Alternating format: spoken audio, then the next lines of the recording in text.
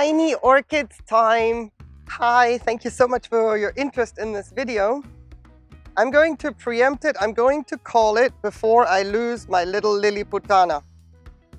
You see, the thing with this little orchid is I've been keeping it in this bowl only with a tad of water at the bottom every day, and then I would let that water evaporate until the next day, and I would put water back in, just to make sure that these little structures don't dehydrate during the hottest months of the year, because there was no sign of root growth or anything, and I was very concerned about potting it up too soon and not being able to maintain a certain level of humidity around the orchid and risking that it would just, frazzle away on me. Now, when I got her, I had another growth in the back on this side of the rhizome, and that has actually deteriorated.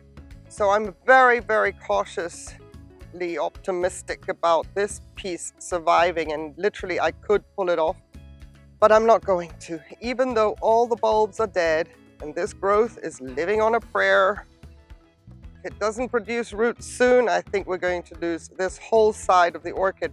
I'm just very reluctant to do anything about it now, because at the base of some of the pseudobulbs, I know I'm stretching my hope, I know, but there's still some green which could provide some energy for this little one there. This side of the orchid I'm a little bit more positive about. There's a lot more going on, and I have been really babying this root. This is the one little sign of life, apart from the orchid trying to grow a new growth right here. But yeah, there's a root. And then I saw the other day that there's another root coming out the back here, right there. And I'm like, yeah, okay, now I'm going to do something about it. It's growing another tiny growth there. I've had an attempt at roots growing over here, but maybe the whole climate has now gotten a bit too wet. So I'm just gonna take my intuition and pot this little liliputana up and hope that I did the right thing timing wise, and it will then just be able to be left alone without me having to manipulate it, even though I've only ever had it perched on the tag right there, hardly moving it. But mechanical damage is worse when you have to keep handling an orchid. So we're going to pot her up. And what I would like to do afterwards, because I'm talking about tiny orchids, afterwards I want to show you the other tiny ones that I have and give you a quick update on those. Right. Semi-hydro itty bitty pot, and I'm going to crock it with the dirty Leca, the broken Leca, all the little pieces that I gathered out and separated from the large pieces, so that I don't waste any good, let's say, media. This can be at the bottom, it can provide me with humidity. My next step is to follow that with very, very small lava rock, tiny pieces, 1 centimeter and less, just to give me the next layer so that it isn't so wet all throughout the pot. But I do need some humidity. I do need some water retention. So my next layer will be Akadama with grit, 60% grit, 40% Akadama. And that, I'm hoping, will provide me with the wicking from the semi-hydro. It is a small pot. I don't have to really worry about not getting enough water around the growing roots, or hydration for that matter. I'm just going to put my tag in before I start with the orchid, so I get that out of the way, because I don't want to be jiggling around. There we go. Right, that's my next layer. Now, because the roots are so fine, I really don't want to rot them. And yes, I have not removed any like old roots or anything like that. Whatever fell off during the month since I've had her, which is since May 2021, I've left the roots on, and whatever fell off during the process. What I would like to do, however, is to get them in, because the reason they are there is to help me with anchoring. So I've noticed over the months how this orchid does, because of the older pseudobulb, does saturate and absorb the water quite quickly, and that was great for the hot part of the year. But now we're moving into fall and winter.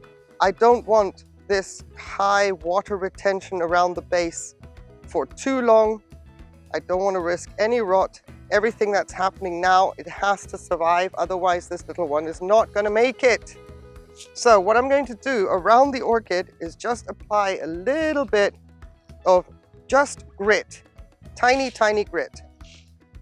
And that's going to be my little buffer of dry around the orchid and the base, so that the Akadama can do its thing from below, but not seep into the tiny structures from the side.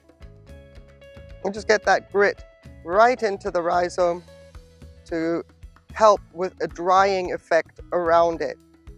And then I have larger pieces of lava rock because I want to prop them around the orchid as a little bit of additional support for as long as it takes for her to get established. Now I remember all the growths were on this side right there. So I'm going to prop her up from behind just to give her some stability. The back here, again, those little pseudobulbs were actually already quite desiccated. I had one little bit of a green one left right there. So this is just to help with some of the stability around the orchid, in the hopes that in the next few months, 6 months maybe, she will have survived and rooted herself in. And what I'm going to do for future humidity support, if for example, from here on in, I do get a very, very dry day and the wind is warmer than the time of year actually allows, I've got myself my little sleeve here, and this is how she will be very protected. She has a little dome around her. Dehydration from the leaves is what I'm trying to avoid. I really want her to have the energy to survive, and that's why I've been putting off potting her up sooner, because I had much better control of being able to, you know, keep her supported with some humidity around her in a little bowl like this. So I'm really hoping that this will now help her along as well, for the eventuality that it gets warm on an off day, maybe during the transition into fall to winter. But I do want to flush her because all that media was dry, and I'm going to do that right now, making sure that my holes are on the opposite side for the orchids that are all down there. This is just plain RO water. I have been supporting her with KelpMax and seaweed for quite some time, and I'm still going to be flushing her with a very, very low dose of calcium and magnesium and seaweed, 100 parts per million in total, but 60 of that will be calcium and magnesium, and 40 of that will be seaweed. So I will continue with that. However, now that she's in there with hardly any roots, I'm going to have to take that out of the equation more than I normally would, because I don't want any salt buildup around the top of the media there. So for now, that is my little liliputana. And I'm going to bring the other two that I find are my tiniest orchids in my collection, and let's have a look at them in a little update. That's the 3 tiniest orchids I've got, all Rapiculus Laelias. So the liliputana we just potted up, and I measured her previously, and her tallest structure is at 6 centimeters. Her rhizome, even though it's half dead at one end, is also 6 centimeters in total, but I'm going to go by the structure. So very, very thin little pseudobulbs. Oh, she's 6 centimeters long, so that's pretty good. Here's Laelia itambana, and she is actually smaller than Laelia liliputana, coming in with her biggest growth at a stonking 3.5 centimeters. Woohoo! Proud little girl. But I don't think she's as tiny as my liliputana, because look at her chubby structures. The fleshy leaves, there's really substance there. And that's why she is not that difficult to hold on to. And she had enough storage organs to pull through. I got her last year in September, so she's got a year's head start with me. But you see, that wasn't, in my opinion, as complicated. But tiny, tiny, she just has a lot more substance in her storage organs to be able to pull through. And here's my Laelia gracilis. From the Orchid Room, Melissa Walker and Michael McCarthy. A gift last year in November 2020. If I elongated that growth, that's right there by the tape measure, we would reach 4.5, roundabout there, centimeters. And the back one, same, around 4.5 centimeters. So she's also tiny, tiny. However, I find her also to be a little bit more bigger than my Itambana because she has longer extended pseudobulbs. So her storage organs are also a little bit more extensive, even though her foliage is a little bit more narrow. But I consider these three, oh, and look, ta-da, we didn't see that in my Rapiculus Laelia Blitz update. There was no new growth. I was concerned about the leaf drop, but we've got a new growth right there. It's so hard to point at it. There we go. That's perfect. I love it. And I'm hoping that this side will also start a new growth, but I can't see anything just yet. This side is where I lost some leaves. Woo! Where I lost some leaves right here.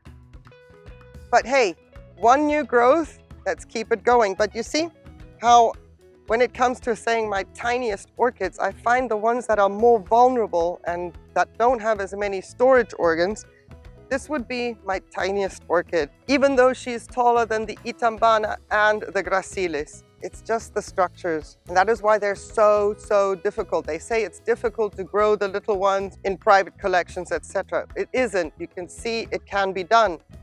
It's difficult to get them to survive the trauma of being taken out of wherever they came from when they have tiny little structures like this. That is the difficulty. Growing them is not a problem. It's getting them to survive and then get some roots going when they're this tiny.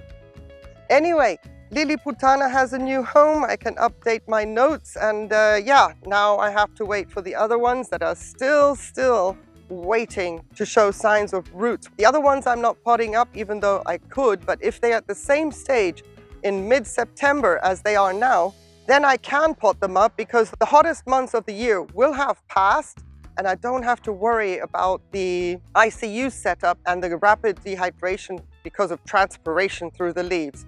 Anyway, you can see I'm already babbling. I don't want to get off topic, don't want to waste your time, but I thank you very much for your time and for watching this video. If you have any questions, you know the drill. Comment in the comments below. I'll be very happy to elaborate. And if it warrants a video, I will definitely dedicate a video just to answer your question. Thank you for watching. Thank you for your time. Have a beautiful day. Take care and stay safe. Bye.